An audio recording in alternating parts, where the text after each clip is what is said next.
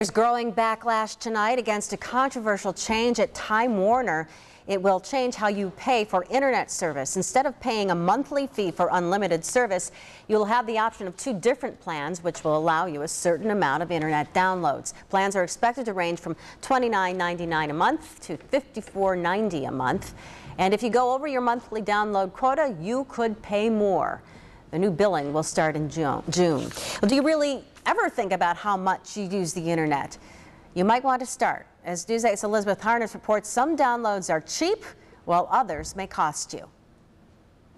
Chances are you've never even considered how much you download on the internet. You should. Under Time Warner's new plan, you get 5 to 40 gigabytes per month before being charged. That's depending on your plan. And I don't think most people would know where to classify themselves. People are used to having the connection available, and they just use it however they choose. We took a look at some of the most common downloads with RIT's Director of Information Technology, Dan Tobin. Most don't take much. Facebook, an average application, is about 350 kilobytes. It would take dozens of downloads to get just 1 gig. Then there's music. An album download at the highest quality is about 83 megabytes. Download about 12 albums and you've hit 1 gig. But photos, that's a different story. You can take up a little bit of bandwidth or a lot. It depends on what you're doing.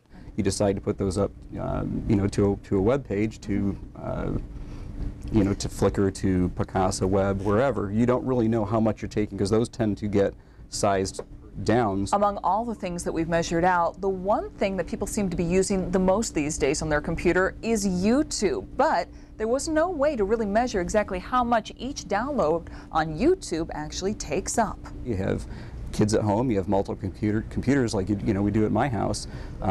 It's really hard to fathom how much bandwidth without really measuring it and taking a look that we are potentially using. The biggest bandwidth vacuum: movies. A high-quality average 2-hour movie is 8 gigs, which can max out your allowance from Time Warner depending on your plan.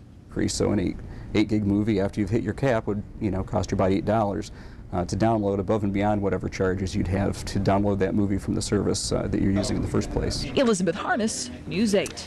We spoke with representatives from Time Warner. They tell us, based on a survey, the average customer used 5 gigs per month.